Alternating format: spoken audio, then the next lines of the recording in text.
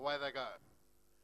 Pretty level beginning for all. Maybe Mighty Shah a little slow to stride. Lost a length or two, nothing too serious over this distance. Killa Man, the early leader, now Macchiato through the 2200, goes to lead the way 2 lengths. Killa Man in second position, then it's Wildcat Brook in third. Charo Negro settles into fourth position, only 3.5 lengths off this leader. Then it's Fashion Police in those pink silks, and he's lying mid-division, 5 lengths off. Queen Rania is in behind that one, then it's Just Bluffing, and Mighty Shah trails his field, must be a good 8-10 lengths off this leader. They through the 1700 meter mark, and it's Macchiato up front and leads it a length. Wildcat Brook in second position, in behind that one Killa Man in third. Then it's Charo Negro, fourth position, lying 4 lengths off this leader. In behind that one Fashion Police, then it's Just Bluffing. In behind that one Mighty Shine, he's got a good 10-12 lengths off this leader. They're approaching the 1400 meter mark, and it's still Macchiato up front, leads it by 2 lengths now.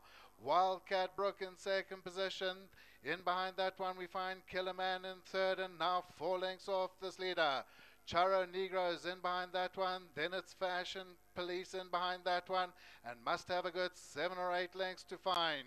Queen Rania is in behind that one, and Mighty Shah still at the back of the field in a good 14 lengths. They really truly strung out 1 by 1 almost.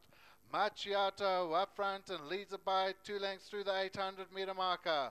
Wildcat Brook is in second position. In behind that one we find Killa Man. Then it's Charo Negros in behind that one, Fashion Police. Mighty Shah beginning to make a forward move, but he's got a lot of ground to make up if he wants to do anything. They got 450 meters left to go. Macchiato, can he be swallowed up here? Fashion Police towards the outside in those pink silks is going really well. Fashion Police along the outside is going really well and hits the front.